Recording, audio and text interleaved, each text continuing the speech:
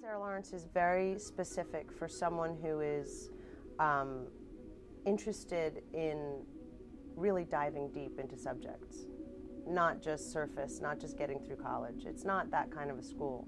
The kind of benefit you would get from Sarah Lawrence is that you are encouraged to explore every interest you have with depth and intelligence and without judgment. Sarah Lawrence creates an atmosphere where that's possible, whereas most learning institutions are part of a system of socialization and a form of rote education.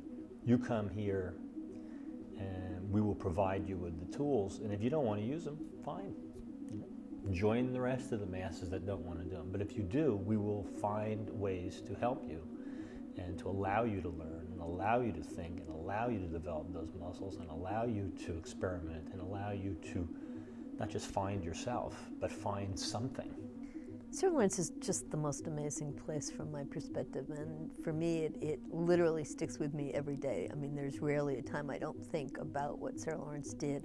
Sarah Lawrence was a place that not only individualized education, but did it for a public purpose. It sort of stretched the individual into a collaborative context. I think Joseph Campbell's quote, "Follow your bliss," is very much about why I chose to be an actor and why a school like Sarah Lawrence made me feel like I could be an actor. If when you apply to college you're not even sure you like school, Sarah Lawrence gets you to the place where you know you like school, you know you like yourself, and you're pretty much going to bet that you can do anything you put your mind to.